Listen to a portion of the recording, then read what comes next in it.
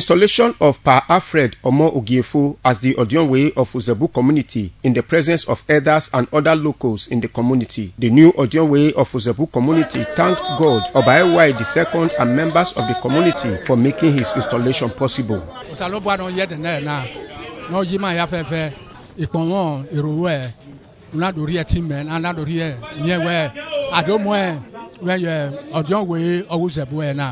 About talk by Uzebu alage. Ikponmwosa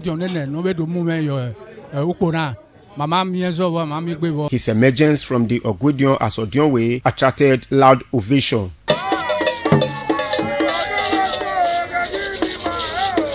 Locals of Uzebu community are in jubilation mood following the installation of Pa Alfred Ogiefo as the Odionwere. A lavish reception for guests was later organized at the residence of the new Odionwere of Uzebu community, Pa Alfred Ogiefo. Some family members, locals, and guests comment on the installation.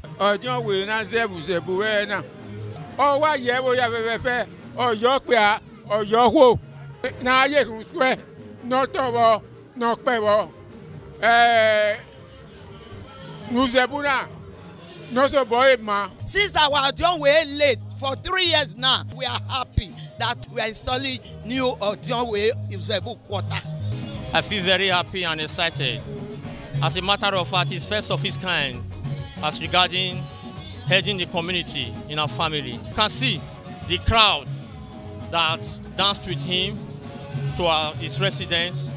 It's a sign of love and a sign of acceptance. We want to thank God Almighty for making a day that is to come true. We want to thank your Oredo. We are all happy. This is a thing that we have been waiting for. God has made it to come true. And we, the people of Uzebu community, we are all happy. Ikponmwosa Ugiagbe reporting.